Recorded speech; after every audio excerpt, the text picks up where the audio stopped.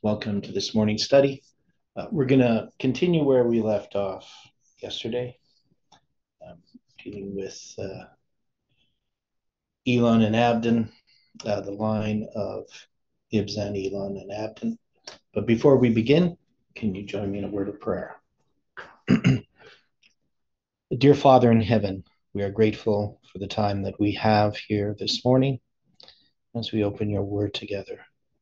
We invite your Holy Spirit to speak to us, to bring a power of conviction in our lives, and that it can lead us to repentance and confession of our sins, that we can see our need of you, our dependency upon you in all things. And we pray, Lord, for one another.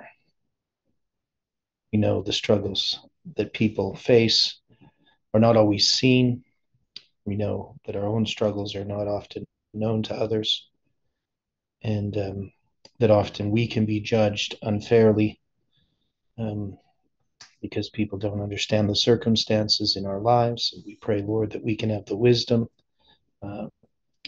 to encourage others instead of tearing them down as they're struggling to overcome their natures. Help us to be witnesses to all around us. May your Holy Spirit go before us. May your angels watch over us.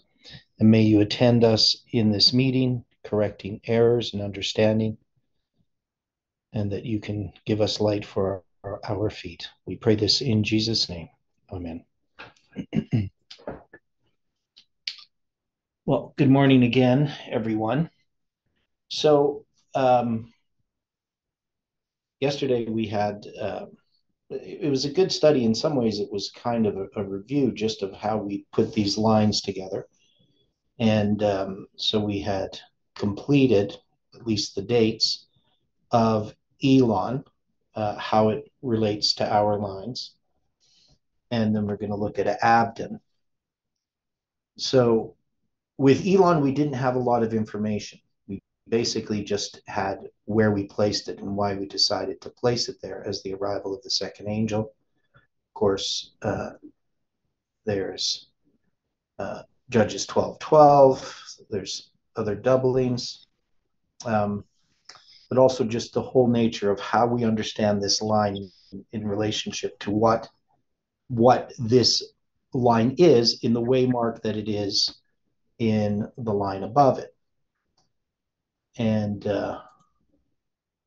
when we look at this again, we're going to just go over that, make sure that we've done this correctly. With Abdon, who's the son of Hillel, a Pirathonite, he judged Israel. He had 40 sons and 30 nephews. And these nephews we've determined are grandsons, because it's basically a doubling of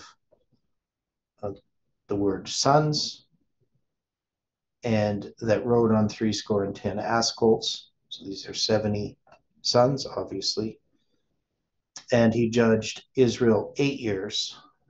And then when he dies, he's going to be buried in Pirathon, in the land of Ephraim, in the mount of the Amalekites. So again, we don't have a lot to go on. We have a bit more than with Elon in that we have the symbol of the 40 sons and the 30 grandsons, and the symbol of the ass colts. And we've had this before in chapter 10 when we dealt with the Jair or Tola, one of those who had 30 sons that rode on 30 ass colts. Now, so we've addressed that symbol there as well. And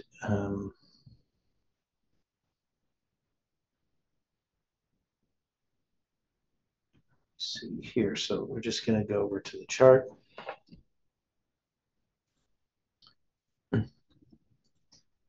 And we talked a little bit about, is this arbitrary on how we put these lines together? So one is we can see we can create these lines. We can see that Ibzan, Elon, and Abdon is this December 25th, 21 empowerment of the second angel's message. And then we took Ibzan, Elan, and Abdon. We expressed them as a single line, though we know that if we go into each of these waymarks, we could expand them as a line.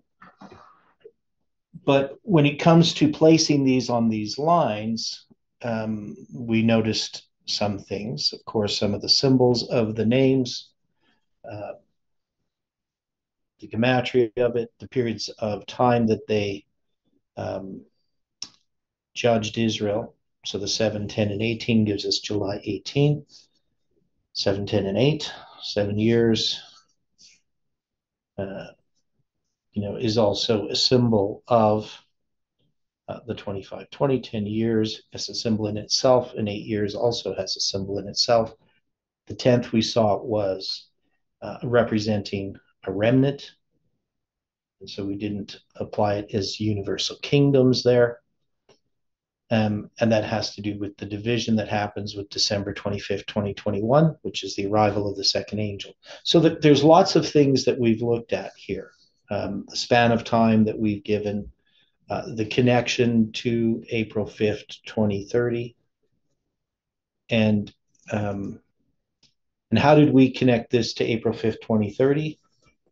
We saw that in the second message, we had some symbols there. That's the 16th or 1629, which is presented in the February 12th, 2022 presentations by Odilio, and it's going to be 49 days after Colin's presentation on December 25th, 2021.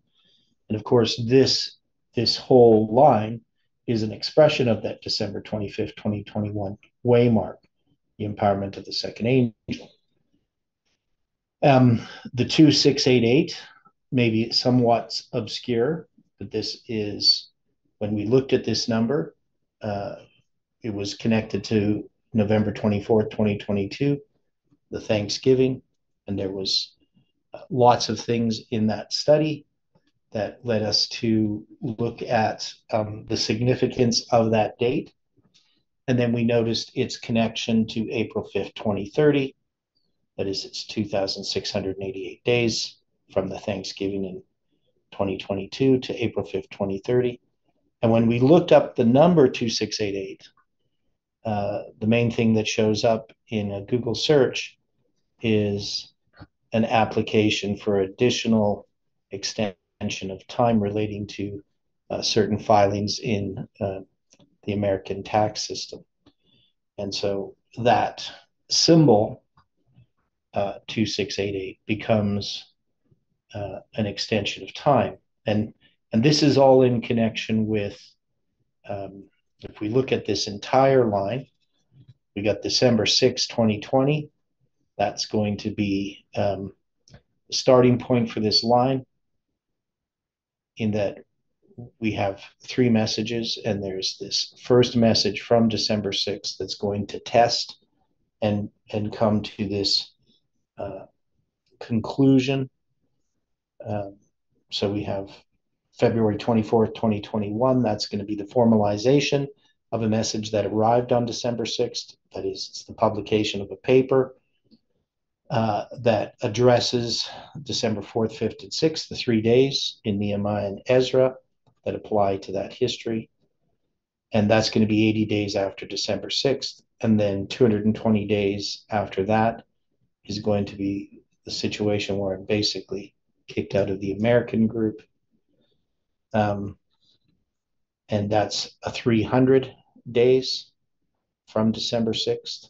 So, of course, the symbolism there of 300's pretty obvious. And then we have, following that, we have December 25th, 2021. And that's going to be the conflict I have with Colin, though I don't personally have a conflict with him, but it's perceived as such. And part of it is it's because of what happened on October 2nd, which already there was prejudice against me, but what happened on October 2nd led to, I think, the greater likelihood that people would speak out against me asking Colin questions, because you've had whatever it is, many days go by, and people are much more, I guess, bold in speaking out because of what happened there. But we know that this is an arrival of another message related to time, and this is going to be formalized with Odilio's paper, right, 7 weeks later.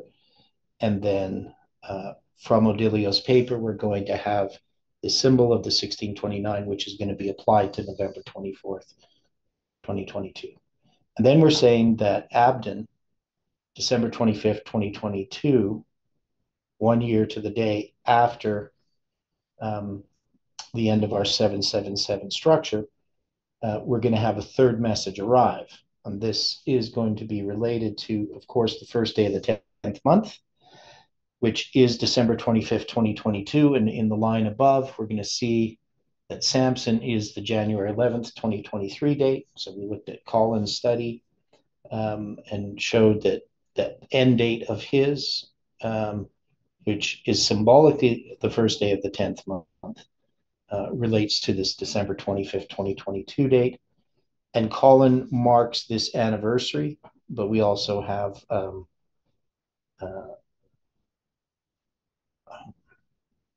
on that date. So see, and that's what I was trying to remember. On December 25th, 2022 is when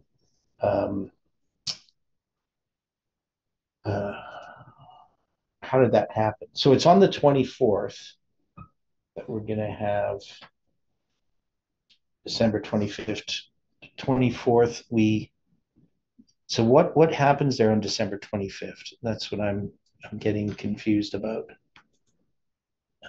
In the studies that we do. So I'm just going to look back here. Anybody remember what year? Which year? The anniversary? Yeah, the anniversary. So I'm just trying to remember exactly the.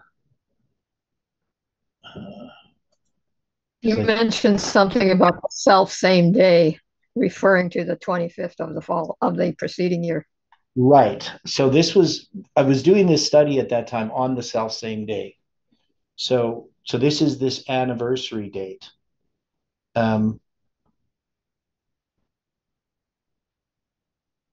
So on December 25th. So hadn't we reached the conclusion that an invitation must be extended at that time? Mm-hmm. Yeah. So we study this. We start the lines simply presented. Sorry. We began on that date. Yeah, so there was an invitation made. That was the idea. So we made an invitation the previous year, right, in December 25th, 2021. And that invitation was rejected. And because of what we came to study, we recognized that we needed to join once again with these other studies. And we did that on December 24th and made an invitation for the studies on the line simply presented on December 25th. And so the divorcement begins there, right? It's the first day of the 10th month. And then we're going to have. Yeah, I just want to, sorry, Theodore, I want to bring up, I'm confused about the 749 days from December 620 to December 25th, 22. And because beneath that chart, you've got 1872. Yeah, that 1872 is just 52 times 36. It's in that line. Yeah, because the constants can't be the same. Right. So it's just connecting it as a symbol. 52 times equals 1872. I'm connecting the gematria for Ibzan and Abden. So that's not a span of time. It's just symbolically connecting those two. So, I mean, I could have Right. probably had an arrow connecting them. Um, so that's the reason there. But yeah, I know it can be confusing. You could think it's that many days, but it's 749 days. Is that thing coming down? Do you want to just put some tape on the one side if that's coming down? Sorry about that. Some technical difficulties. A bit more tape. There you go. I taped up one of the lights and it's coming down. Okay. So yeah, so the 1872 is just a symbol there connecting the gematria. Then so we have these different dates. The 20th day of the 9th month in 2020 happened to be when they published the declaration. We know the 20th day of the 9th month is December 25th, 2021. But then December 25th, 2022 is the first day of the 10th month, which is that symbol that marks from the book of Ezra, chapter 10, the beginning of the divorce proceedings that end on the first day of the first month. So April 5th, 2030 is the first day of the first month, right?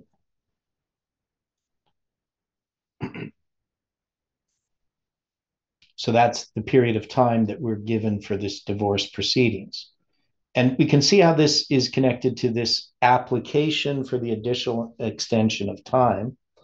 And we can see how that applies then to the divorce proceedings on December 25th, 2022. Right? So this is a period of time that's been given this movement. Now, again, we don't know what that April 5th, 2030 date means. It may just symbolically represent that time has been extended for us in order to go through this process, and that process could go through more quickly than that. But it's still there, and it's been given to us in many different ways. So when we look at Abdon as this third message, we just have it as the arrival of the third message. Now, the symbols we have associated with Abdon are the 40 sons and the 30 grandsons and the 70 colts. So what would be the significance of that in relation to the events in our movement regarding December 25th, 2022 and the first day of the 10th month and Colin's prediction and Odilio's? So we can see that the second message is announcing the third message, right? Behold, the bridegroom cometh on the 10th day of the 7th month.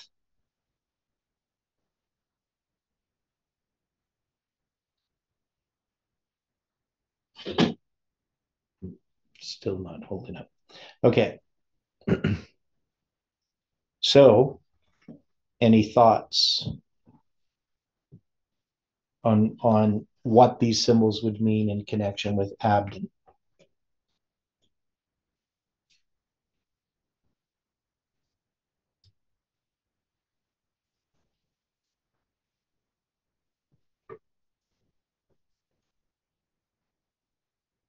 So what's the 40 and or the 30 and the 40 and the 30, right? So it's presented in that way.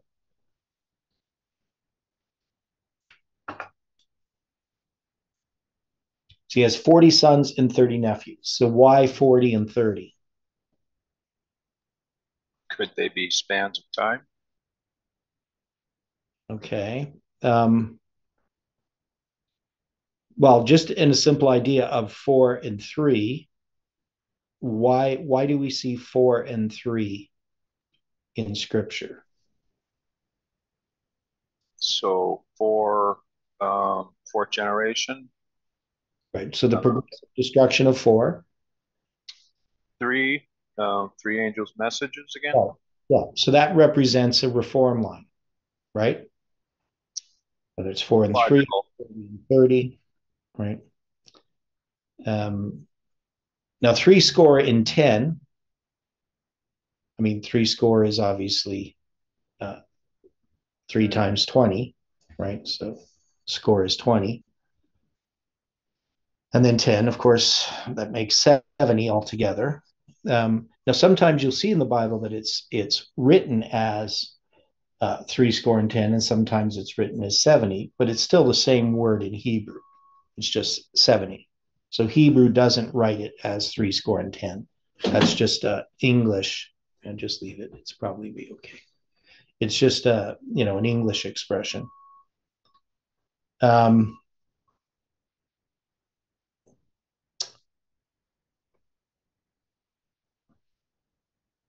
And then, of course, this relates to the ass colts, right? So you have this symbol of the ass. So that's going to be a symbol of Islam.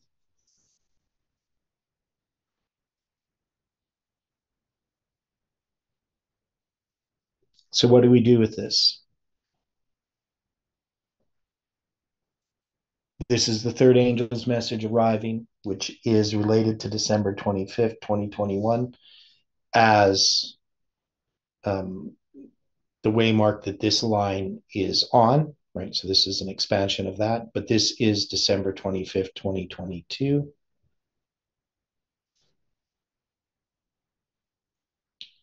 So it's a symbol of the Sunday law, December 25th. It happens to be my 40th anniversary from when I was baptized, but there's other December 25ths that we have in Scripture.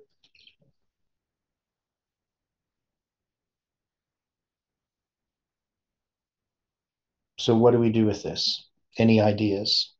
How we can address Abdon and these symbols, these numbers? So spans of time.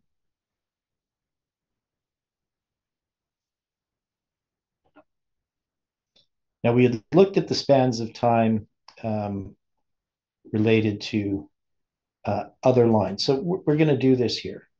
So somebody can just help me out a little bit. So we're going to go to the calendar converter.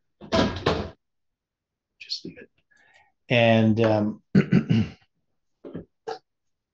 to make it a little bit bigger here. So we're going to put in these dates. So the first date we have, the first date is going to be in 2020. That's going to be December 6th. And so we've already dealt with that date. We know 80 days later is going to be the formalization, and another 220 later is going to be October 2nd.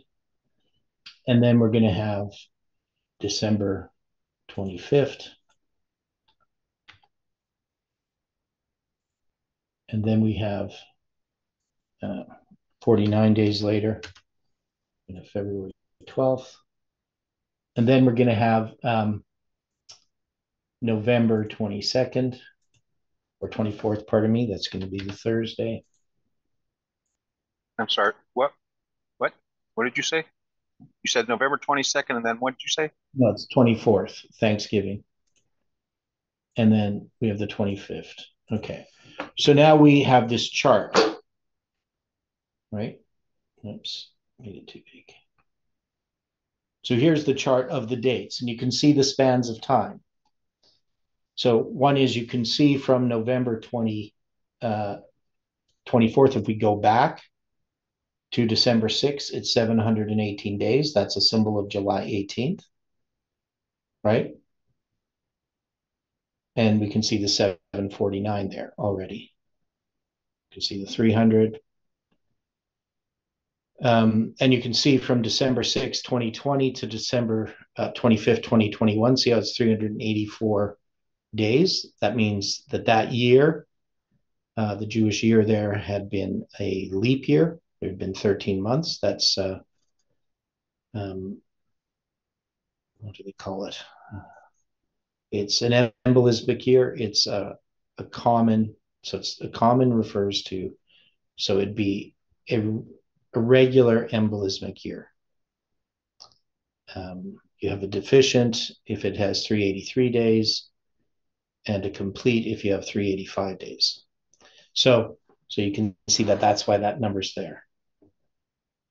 Anything else that we see?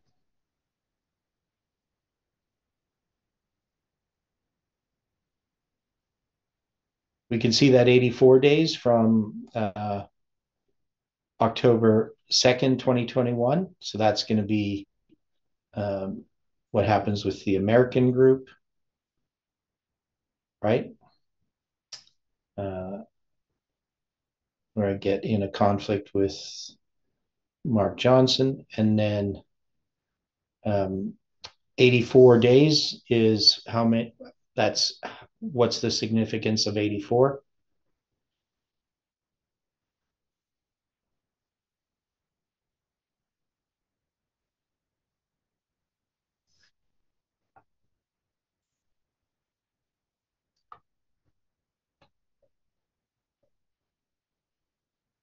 Anyone?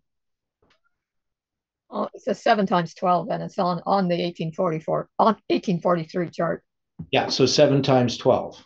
So I think it's interesting that between those two conflicts, we'll call them, is a period of 12 weeks, right? Can you try it again? 12 weeks. Yes, conflicts. Mark Johnson and Colin. How is that tied into 7, 12, and 84? Oh, it's 84 days between those, which is 12 weeks. 7 times 12 is 84. Okay. And then we're going to see there's going to be 49 plus 84 is 313. So that's going to be 19 weeks, right? So if you're looking at these, a lot of these are Sabbaths. Not all of them are. Obviously, November 24th is a Thursday because it's Thanksgiving.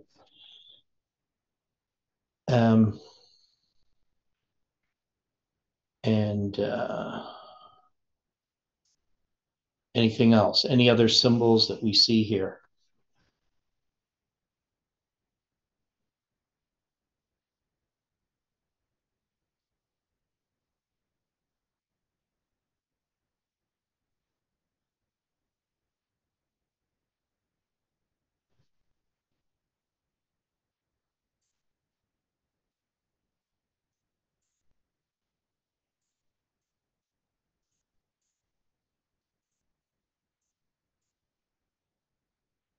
Nothing else?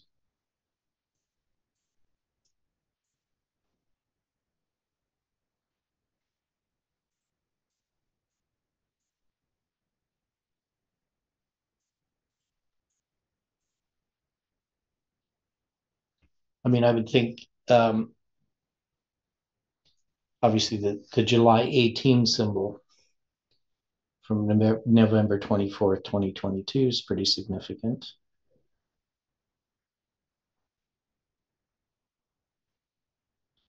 And when we address that symbol, so if we just go here,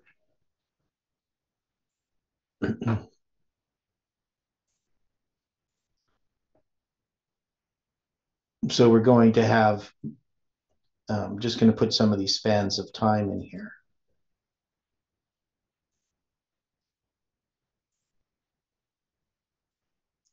So this is going to be 31 days. I guess I'll put it below. And the 31 days, the significance there. 31 AD. Right. So it's the midst of the week symbol. Okay. And then we're also going to have the span of time over here.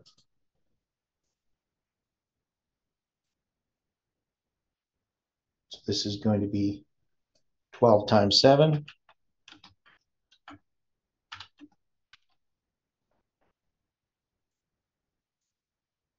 Okay. So that's significant.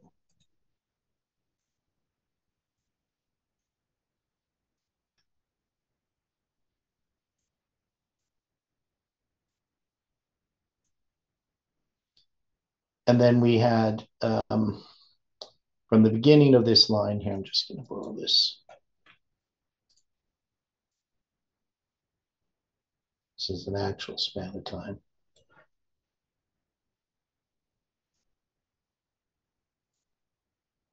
To here.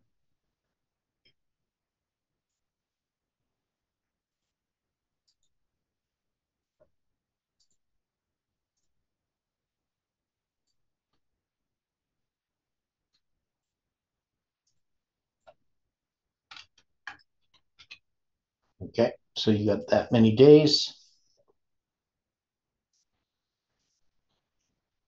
And you can see then you take that July 18 symbol and you add the midst of the week study and you get 749 days, which is 107 times 7. So that means this whole period of time then is 107 weeks.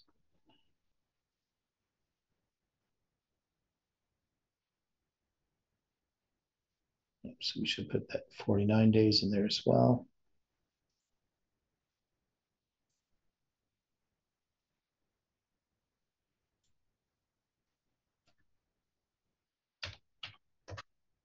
We've had other places. Any more thoughts?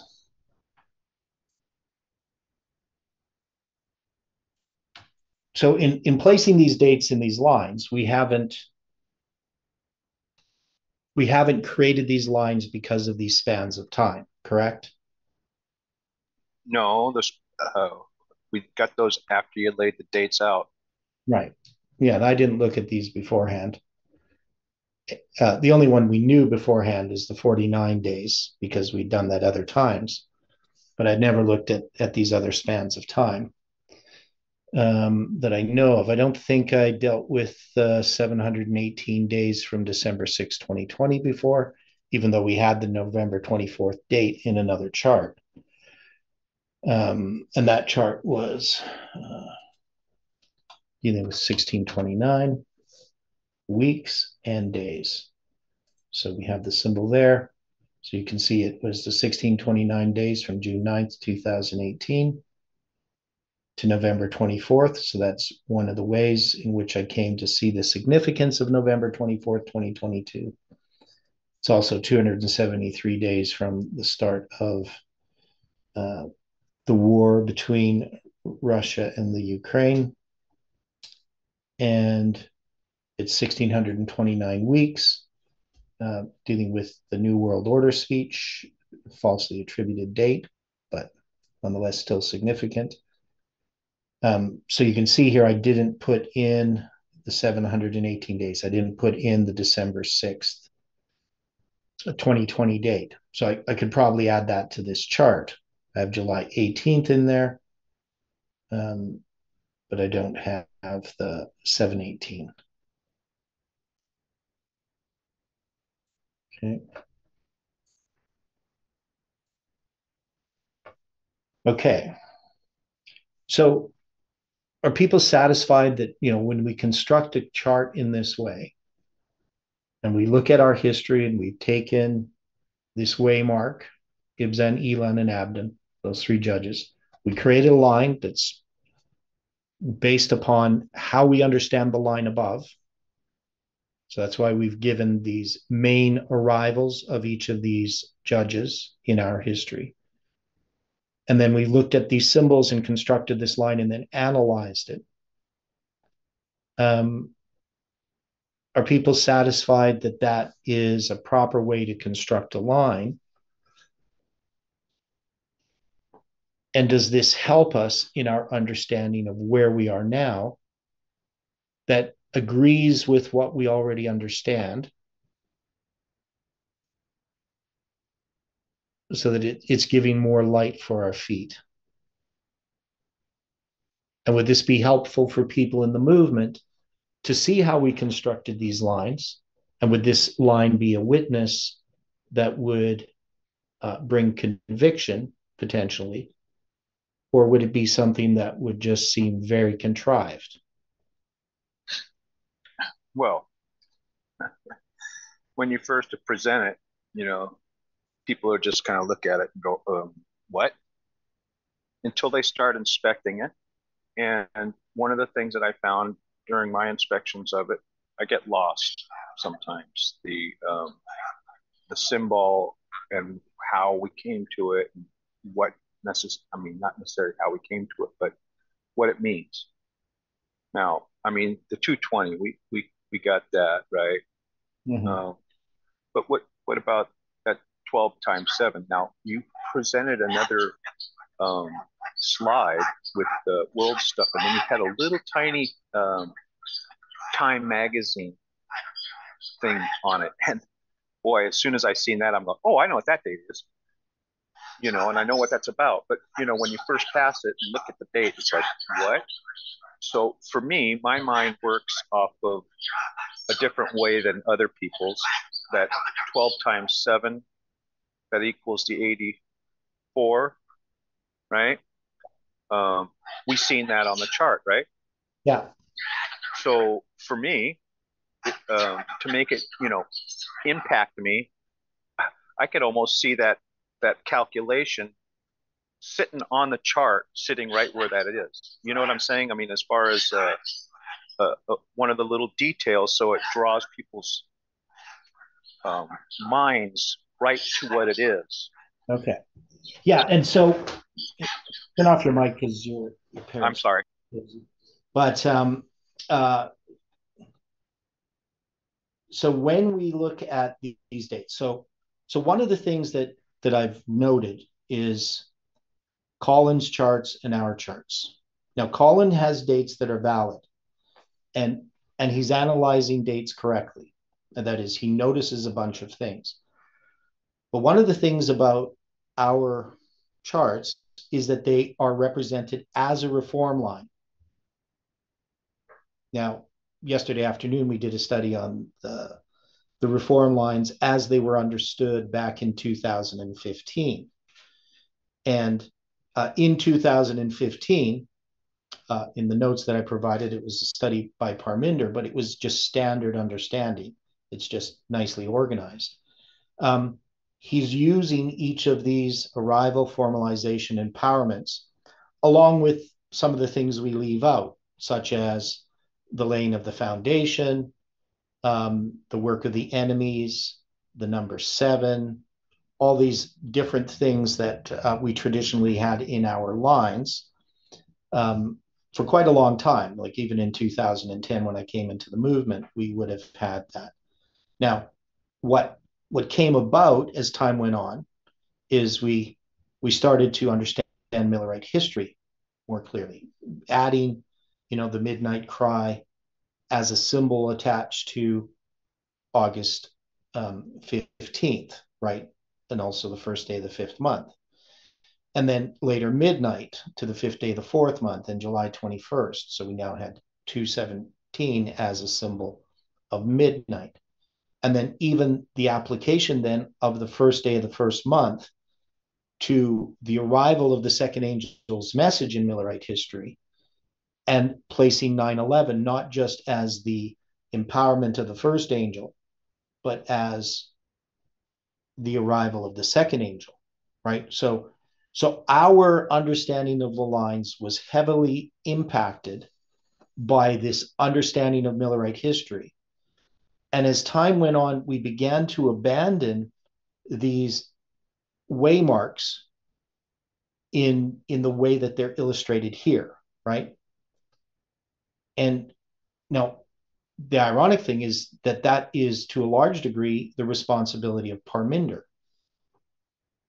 So Parminder presented standard understanding in this movement in 2015. Once he's ordained as an elder in 2016, he begins to move more boldly. And it could be, this is just me guessing at a person's motives, but if it's true that he had been planning this for a long time, that in 2015 he was merely basically playing the party line so that he would be accepted. He wasn't trying to stir the boat after what had happened in 2012.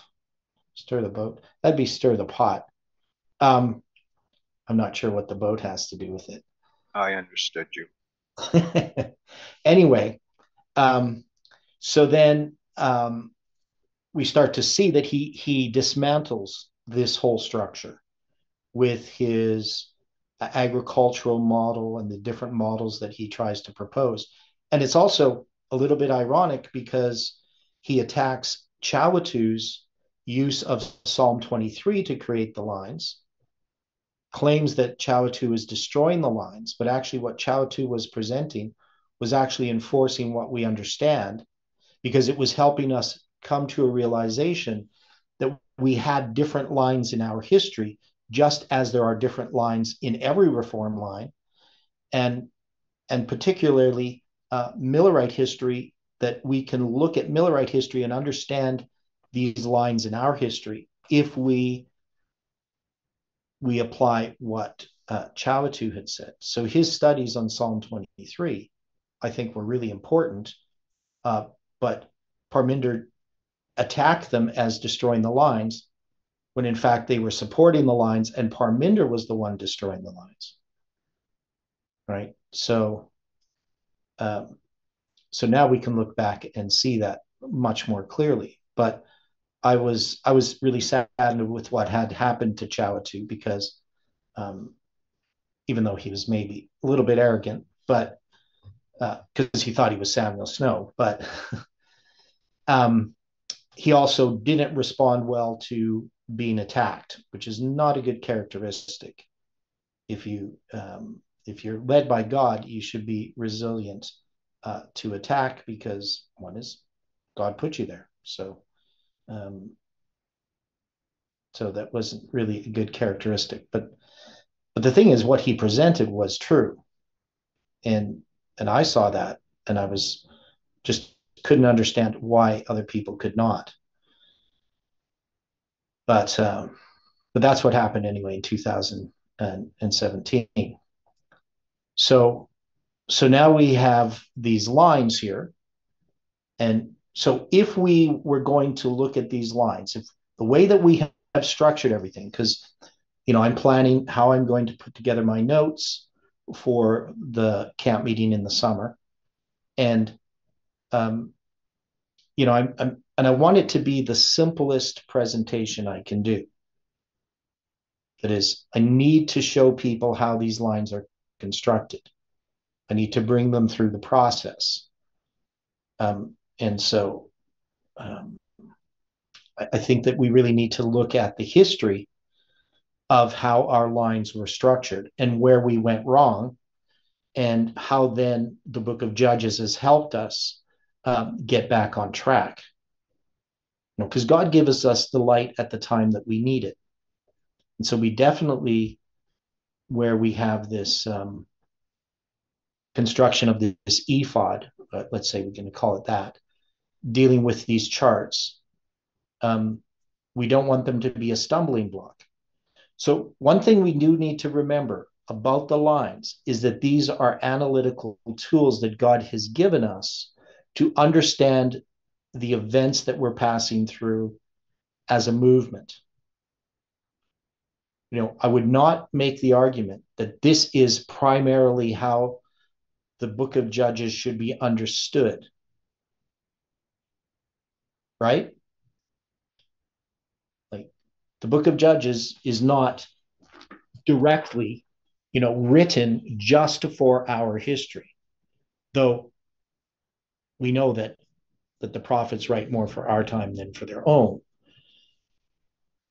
But we're not suggesting this is the primary application of Ibzan, Elon, and Abdon.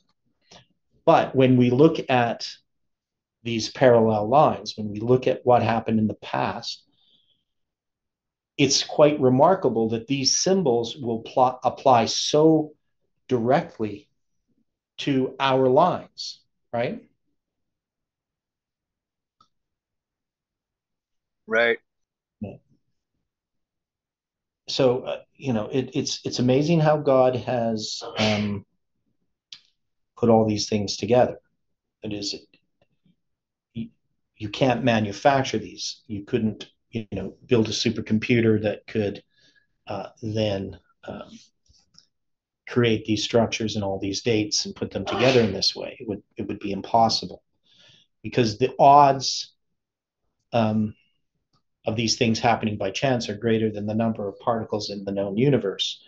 So no computer could ever compute what it is that we have found. So there we are. We have this line, and with Abdon, we still haven't applied all of the symbols there, but we can say that the 40 and the 30 relate to lines, right? And that really what is presented on December 25th, 2022, at the beginning of the divorcement, is this study on the lines simply presented. So all of these studies that we have had, they're all part of, God unfolding to us light. And so the dates in which these studies begin and other studies happen are quite important. Now, just another note here dealing with dates of studies. So one of the things is, when I was originally going to construct this line and put the dates, I actually had different dates chosen. So when we went through this yesterday morning, we ended up going in a different direction than I intended. So I didn't intend to put February 12th, 2022 there and November 24th, 2022. Which is a good thing that we did, but I didn't intend it. I didn't consider November 24th as part of this line, just with how I had studied it. Now part of it is, I assumed that there would be more because this line begins with December 6, 2020.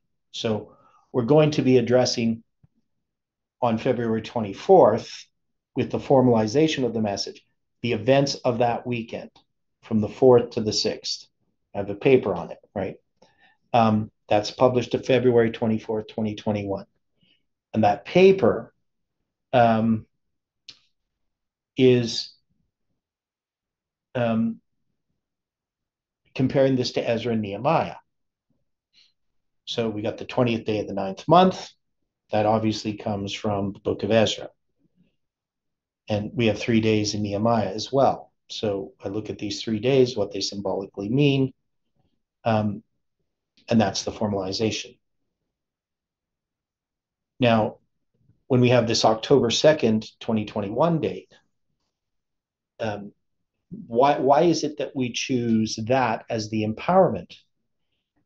And the reason that we give is that December 6th, that there is a spirit that is manifest on December 6, 2020, that is again repeated on October 2nd, 2021. Now, remember the 220 years, August 29th? How did Jeff apply that? August 29th, 2019.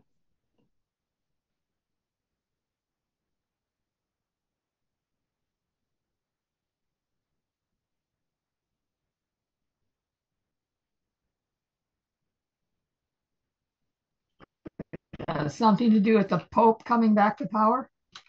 Well, so the Pope dies August 29th, 1799, right, in captivity. And the papal spirit is revived on August 29th, 2019, when Odilio, Stephen, and John Mark are brought before the papal tribunal of Tess, Parminder, Tabo, Marco, and probably some others. I would assume there at that time. I'm trying to figure that out. I think Bronwyn would have still been there. I don't remember specifically when she left. She left at the very end of the meeting. So she would have been there in August 29? I believe so, yes. Yeah, because that's what I understood. That she was part of that rebellion there at Baal Peor. So anyway, so we have this restoration. So Bronwyn's going to be there at December 6, 2020, right? Obviously, she's the main leader at this point. And the spirit that she manifests is going to be formally rebuked, I guess, with the formalization of that arrival of that message. And then 220 days later, it's going to be repeated. So we could maybe liken that February 24th, 2021 date to the February 15th, or not, so sort of like the February, anyway, to 1798 and the 220 years. Somehow connected there with the 220 days. I don't know how to explain it. But what we see is that this is, again, a manifestation of what happened on December 6, 2020. The movement was acting exactly like FFA on December 6, 2020. Correct? Agreed. Yeah, I agree. And the conversations that went on that day, I have the recording of what people were saying about me. Which was completely inappropriate for any Christian to utter about another person, right? It's what I call schoolyard talk, after a fight. As a question, yeah, can we also draw the parallel to what Mrs. White was shown? 1888. Yes. Yes, and I did draw that parallel. So Ellen White saw that sort of talk that went on in 1888 in private, the kind of talk that makes the angels weep. So, we have to be very, very careful how we talk about others, and especially in this sort of mocking sort of tone. I mean, God is allowed to mock. We are not. I mean, under special direction, Elijah's going to mock and so forth. So there is a place for it. But the type of personal sort of mocking that goes on, this is not a Christian behavior, right? We are not to tear down our brothers and sisters. Yeah. For are we not instructed that we are to love as we would want to be loved? Yeah. Yeah.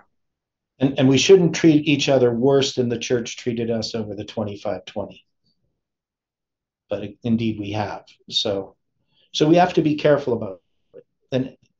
And we have to seek, even in all of this, it's seeking the restoration of others, right? So no way is this me, calling out people and condemning them and talking about them in doing this. It's just, this is our situation. This is something that we all have to own, because we all have done it, right? So this isn't just, oh, those are bad people and we're good people. We have to know that we've been infected with a spirit of criticism that has to be addressed in our personal lives.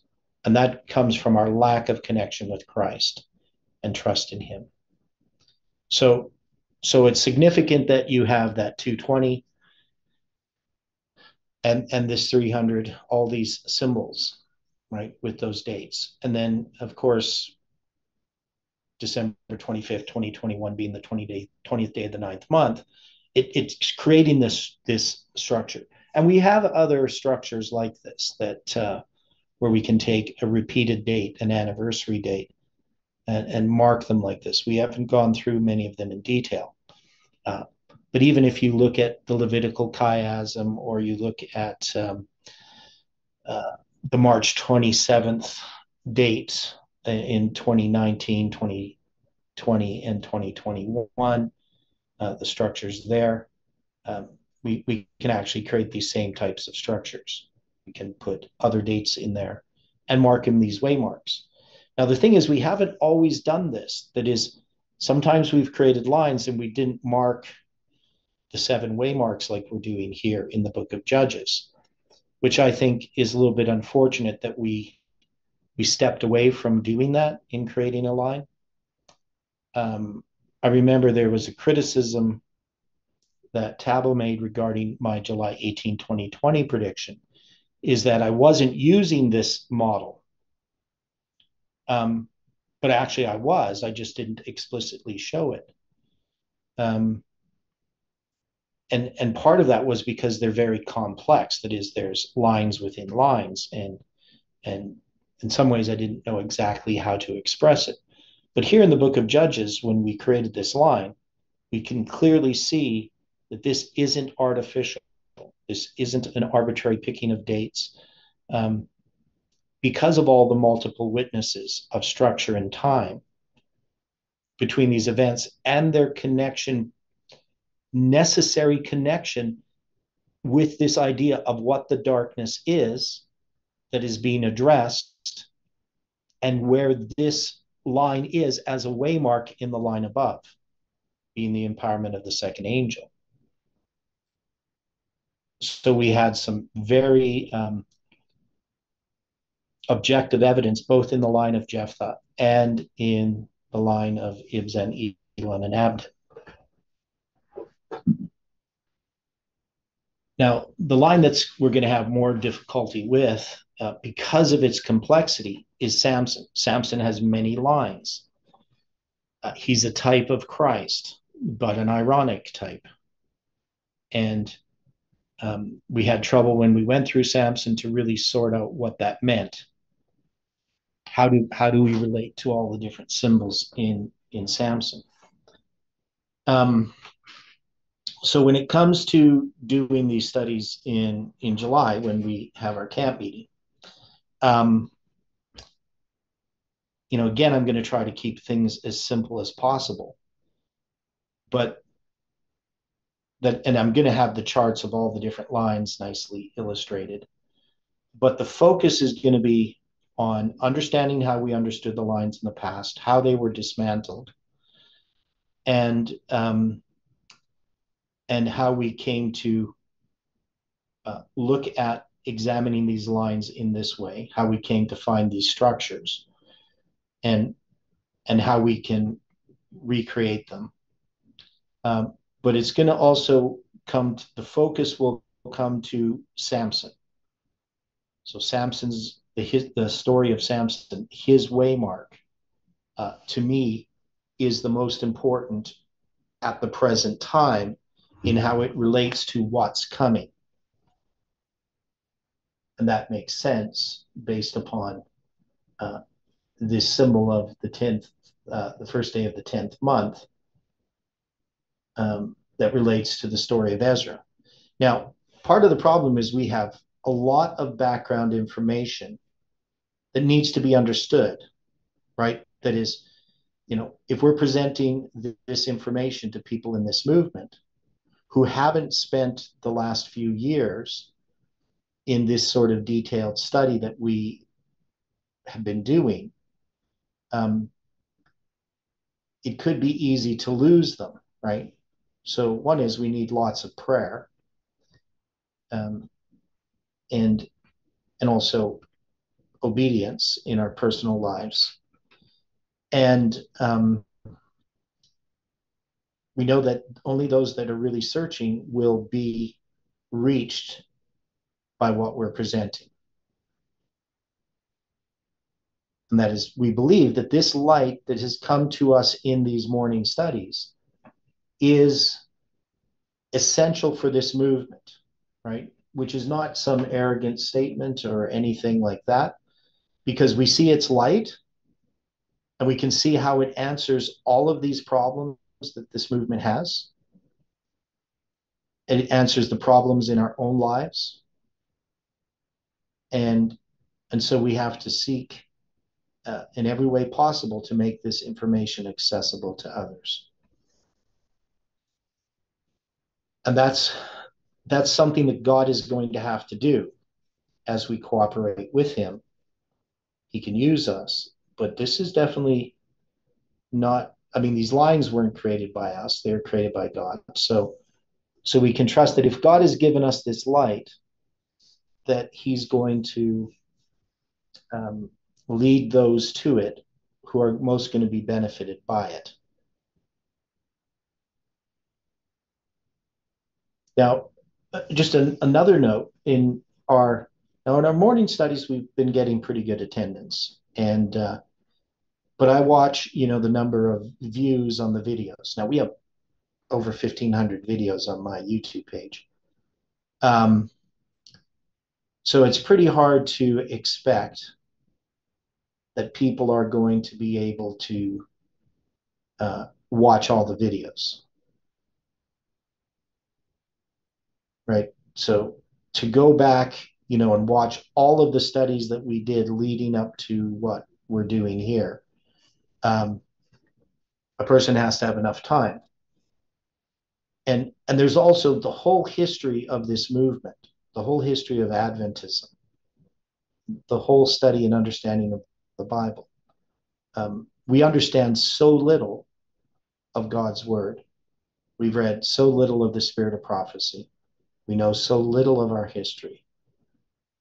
And we really need to recognize that our understanding, even though it's incomplete, with God, he can help us to understand the things that we need to understand at the present time, right? He's always going to give us sufficient light to follow him each day.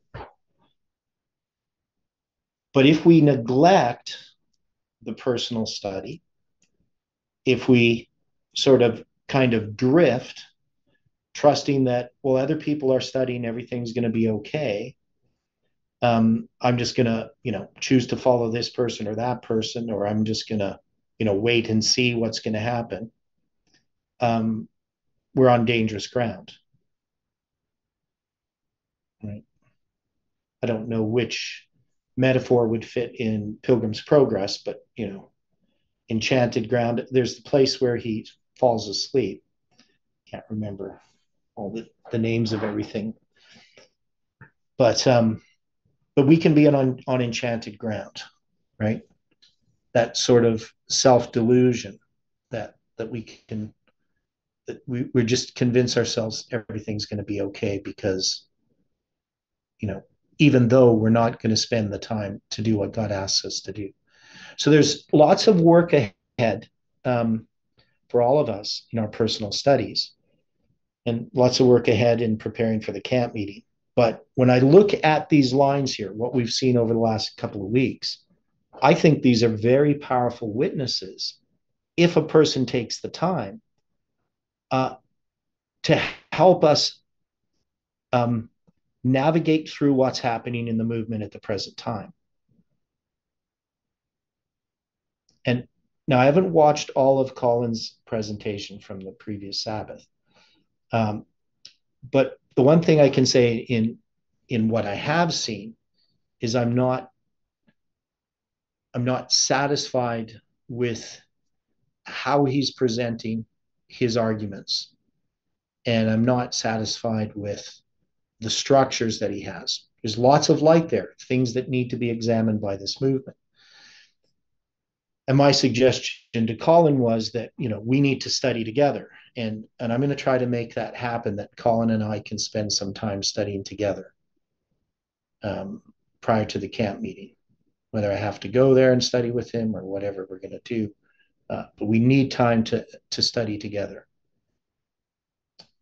And the studies that he does, Saturday night studies, I don't feel very comfortable, even in the other studies, sort of engaging with Colin, with everyone else,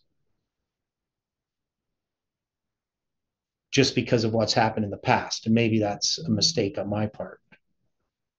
But I still don't feel like I can just speak freely. But I don't know. So people need to pray for me in that regard, whether, I'm just not brave enough or something like that. I don't know. Well, it's not so much being brave. I mean, the point right now has been that a lot of what you've sought to do in the past has been rejected out of hand. Mhm. And very few of us would really relish the idea of having this to go on again and again. Mhm. So That's agreeable. at this point, I commend the position that you're taking. I hope that it's received in the spirit in which you're offering this. And I would recommend that all of us pray that as Theodore makes this offer to Colin, that it is accepted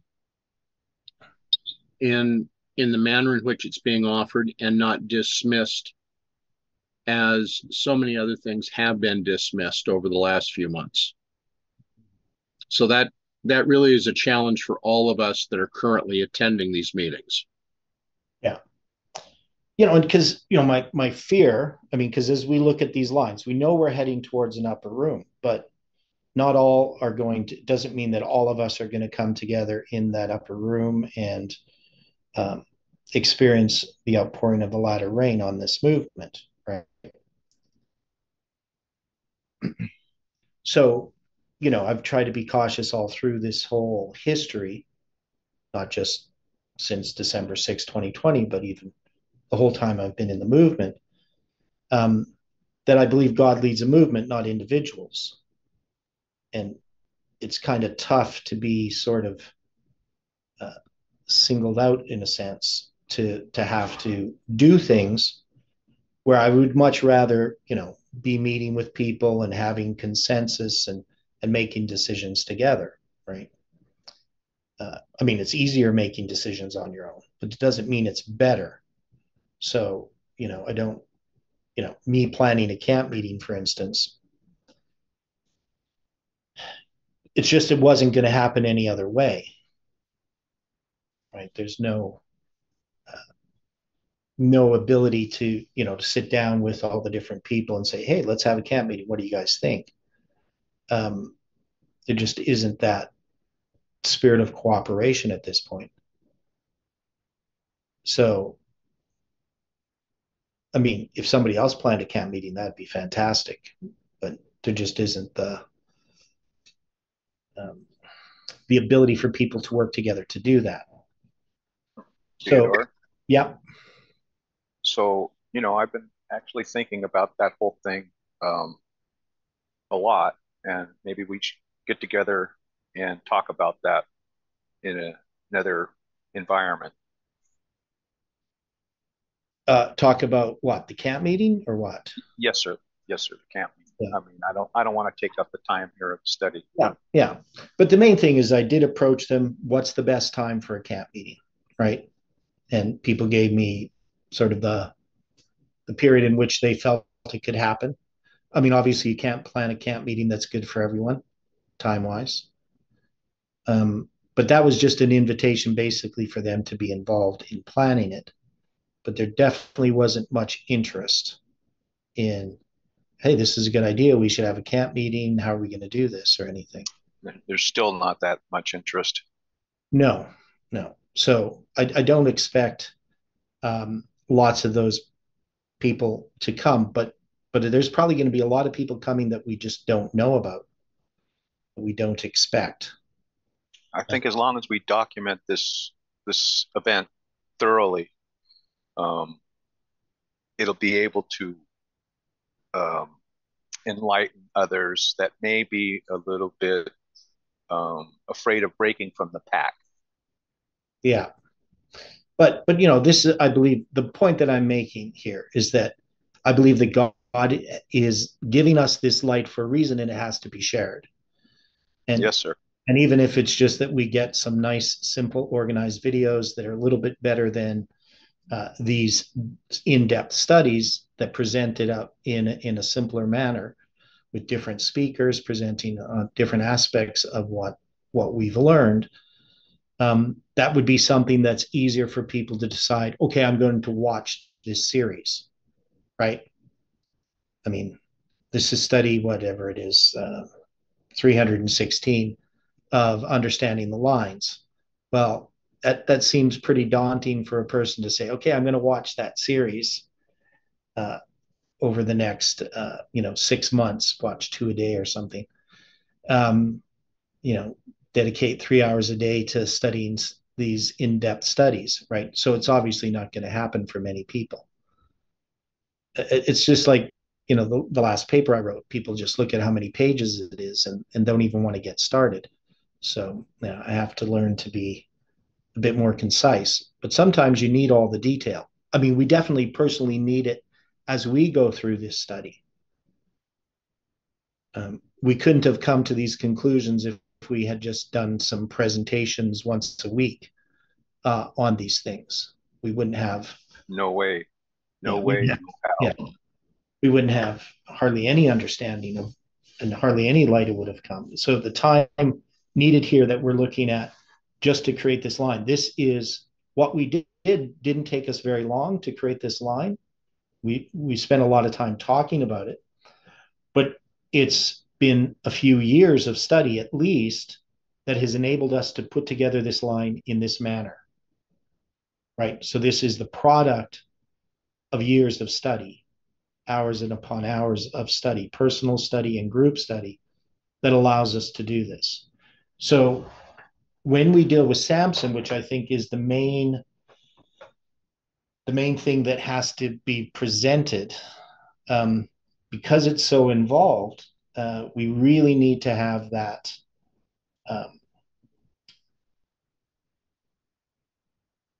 correct.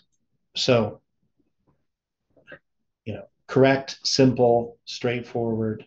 And I think that we can do that now. I don't think we couldn't have put Samson on the line in this way, a year ago. We wouldn't have been able to do what we're doing. So we couldn't have created these lines before. So we're going to start looking at Samson. So just, and this I think is going to take us a little bit longer than what we did with Jephthah and Ibzan, Elon, and Abdon. But we've spent a lot of time studying Samson already. So we've been through Samson twice. And now we're looking at him again for the third time.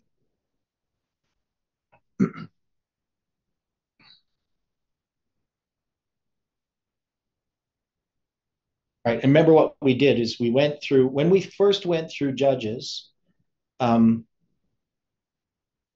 that was primarily with Dwight leading out, going through these detailed notes, right? As I remember, yes. Agreed. Yeah. And then we went through it again to just create the line of the Judges itself. That was the second time we went through it. Yes. And then this time in going through it, we're actually creating the individual lines of each of the judges, right? So it's a pretty thorough way of studying the book of Judges. And then, of course, we're going to go through it again, I'll be doing that in writing my notes, but also then in presenting it in a more public forum in person. And so, what we finally come up with, how we finally come to understand our present history, I really believe that there's still a lot more that's going to become very evident very soon. And so I'm trusting that as we come to understand this light, we will come to understand it at the very time we need it, at the very time that this movement is ready to receive it. And we don't know how long that's going to be, right? Okay, so let's just get back into Judges here. So the birth of Samson. So if we're going to construct a line, remember this line here, we talked about constructing it before. We didn't construct it.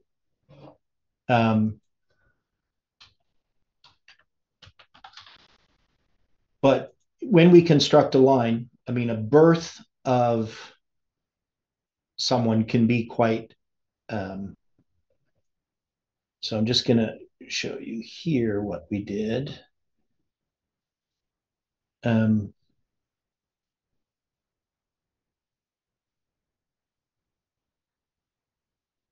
So here's what we did before. So we didn't construct the lines in the way that we did with Jephthah and that, but we did construct a line, and these lines had to do with November 9th, right? So we go back to November 9th, and we see that November 9th is September 11th. So we're going to recognize those symbols there that bring us back to the beginning of these lines that we got from Judges chapter 2. The Judges chapter 2 in Gilgal, right? Where the Holy Spirit is. The mighty angel comes down at 9/11. That's going to be Judges chapter 2, verse 1 is going to be 2001, right? And then we're going to have all the way up to 2023 in chapter 2, because we're going to have those verses matching those years in at least a general sense. So when we looked at Samson, I mean, we're going to have here, this one has a center, Judges 13:13 as July 18, 2020. And it's going to have these spans of time,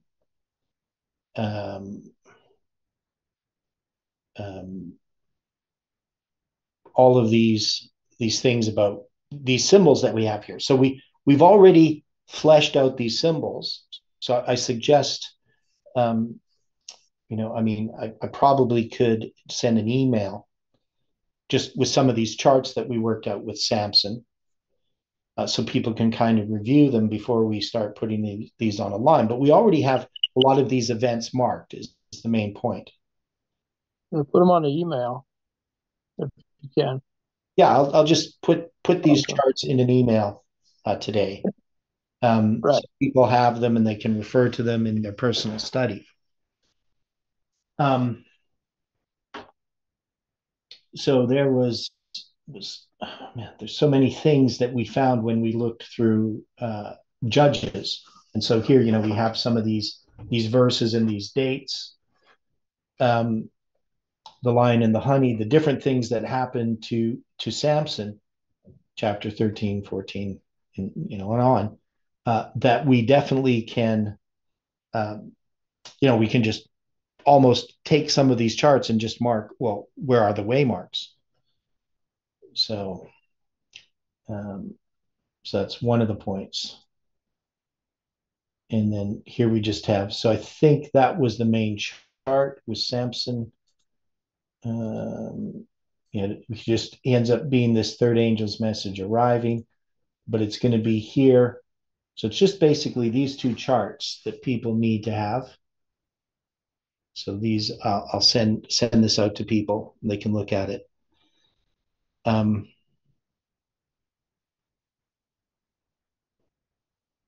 But anyway, we know that when Samson's born, it's going to be connected to a waymark. But it's a little more complex than that, right? Because one is we know that Samson is a type of Christ.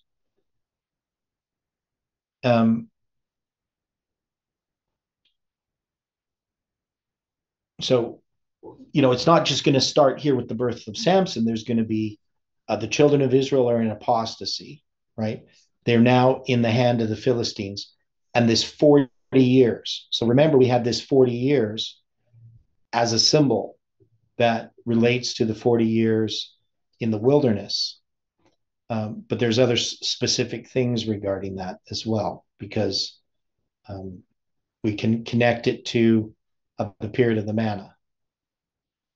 And then we have this man of Zorah, of the family of the Danites, right? So Samson's of the tribe of Dan. We know that Dan is not in the list in Revelation chapter 7 of the tribes of Israel, because he's a backbiter, right? But you have this man of Zorah, his name is Manoah, his wife is barren and bear not. And you can see the parallel here to the story of um, of Christ to some degree, but even here, almost really with John the Baptist, right?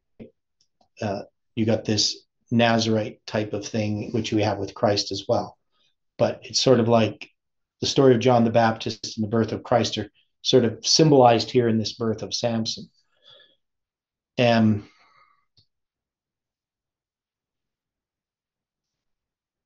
But, thou shalt conceive and bear a son. And we can think of Isaiah chapter 7, right? A virgin shall conceive and bear a son, and thou shalt call his name Emmanuel, which we know, of course, represents primarily in the first application of it, Manasseh.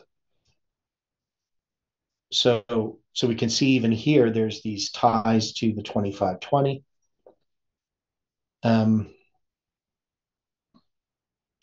And then this is going to be this Nazarite vow. No razor shall come upon his head.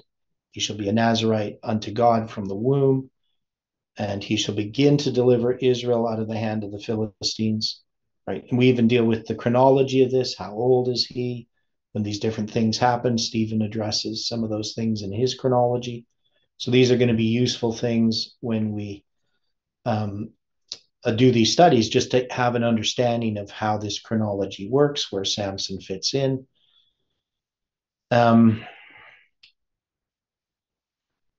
So all of these things are basically going to occur before his birth. So we would then need to know what that means. Why is there this story that starts before the person's born?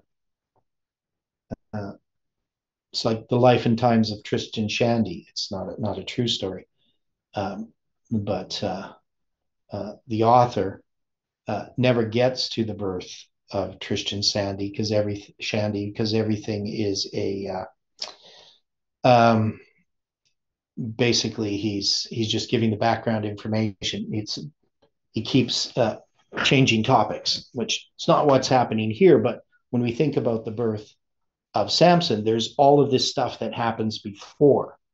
So when we have a reform line, one thing that we can say is that we actually have more than one reform line here, right? That this is not just a simple, just like in the life of Christ's reform line, his line. I mean, there's a personal line of Jesus. There is the whole reform line of the time of Christ. There is even a reform line that would start with his baptism, right? Yes. Yeah. So these things were not well understood in this movement, even in 2015 or 16, probably not even still today, that there's multiple reform lines. But the way to understand them is that there's sort of like a family tree of reform lines. You have your main reform line, and you have these branches coming down, 7 branches, right? Each branch itself is a reform line. And so we haven't had the knowledge or understanding to discern each of these reform lines. But that's what we have to be able to do with the book of Samuel. That's what we're just picking up on here in the last, 2-3 years. And specifically the last few months, we started really, the light, it's like somebody took the basket off the top of the lamp, you know what I mean? Yeah. Yeah, because even though I've understood these things for a long time, we've definitely seen them way more clearly than we did before. And a big revelation was that 11:9 is 9/11. Right? Yes. Yeah. And understanding that the book of Judges is a zoom into the second angel's message arriving on 9/11, not the first angel's message being empowered on 9/11. And this gives us a close or a better definition of what zooming in is actually all about. Right. Yeah, because we had the concept, but nobody knew how to apply it. Right? Right? And so some of the things that Jeff did were actually on the right track in understanding it. But it was Parminder's work that really dismantled any hope that the movement was going to sort through it. Right. So getting rid of Parminder's ideas was really essential. I know there are some people that I talk to and they still think, oh, there's a lot of light in what Parminder was teaching. Some people like his parable teaching and things like that. And I saw those things as satanic. So I have a hard time accepting that what he was doing with parable teaching had any light in it. Now we know that truth and error are often combined. There is a truth there, but that truth is not so much in the parable teaching, because that was where they could reconstruct or make up these stories, and they're valid, even though we just made up. It's like arguing by analogy. It doesn't mean anything. It has to be founded on something. And what we can see is that, in a sense, what the truth is when we create these lines, we are setting up this pattern which comes from a structure that is being implied in a parabolic sense, right? Right. Okay. And that when we analyze and we create, we say, here's the darkness, and here's this arrival of a message, and here are the waymarks that mark its formalization and empowerment. And here is where the second message arrives that is derived from that first message. And here is its formalization and empowerment. And that leads to this third message that's inherent in the first message. That what we are doing is we're creating these stories that are analytical of things in the past that relate to the present. So in some sense, that would be the true parable teaching, where this counterfeit was basically built upon the whims of man rather than coming from the word of God, right? So that's why I say it was satanic, because it was a type of spiritualism. That you could just create your stories, and because you created them and they're a parable, they are therefore true, as long as, Parminder and Tess agree with them, right? So this was not a good thing, right? What he was doing. But the other thing really had to do with these models. So as I said, with Achawatu, he had a model that was based on Psalm 23, which Parminder rejected. But Parminder created his own models and forced the lines to conform to his conception of these models, rather than looking at the scriptures themselves and deriving the model from the scriptures. So, especially when it came to the harvest model, it was just, he was applying it incorrectly. So that I was not a fan of that harvest model and how he was addressing it. Because then he has the harvest. When did he have the harvest in his model? Anybody remember? He has it after the close of probation. I believe that's correct. Right. So we know that the harvest is the harvest of souls. That harvest that that's talked about in the Bible is not something that happens after the close of probation. Now, there is a harvest of, you're going to have the wicked destroyed and the righteous gathered in that sense. But he was mixing together these lines and forcing upon, because there's a harvest there really isn't a harvest earlier, right? So it was really confusing for people. But anyway, the point is, when we look at these lines, what we can see is that there is sort of a truth in how we can take a model, but the model that we have is Millerite history. That's our template.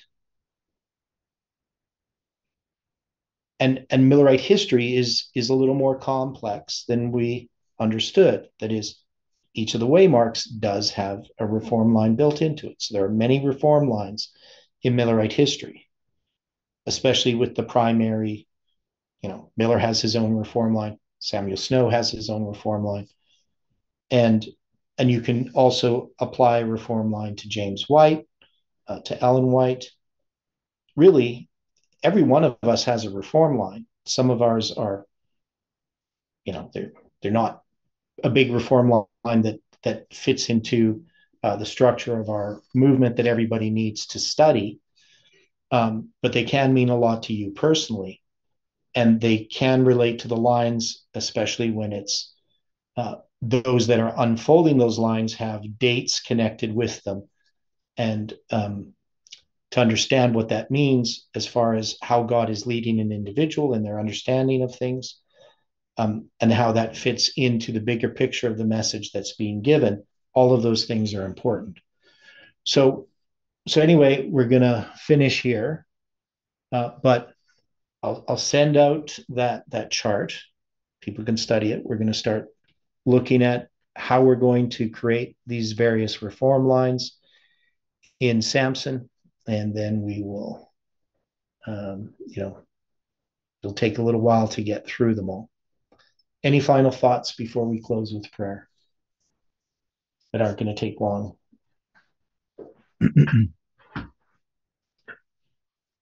You on the move again today? Yeah, I have to go to work today. Yeah. So, I'm not particularly in a super duper rush, but I do have to have breakfast before I go to work. So, I don't on Tuesdays. So Tuesdays and Thursdays are better for that. Can I make an observation from Sabbath? Yeah. So when I gave Colin the line that we did on Jephthah, Jephthah. The Jephthah, the biggest reaction to it was there was a conversation that went on about the lines and their inability to see, line upon line. They kept seeing it as one straight long line, and I agreed with them that it is one long straight line, but inside that one long line, there are little lines that are segments, and they may even overlap each other as they're going along. And there was a lot of going back and forth, but at the end, I felt that we were on the same page when we're talking about these different lines. Okay, well, that's good. Okay, well, thanks for that. So let's close with prayer.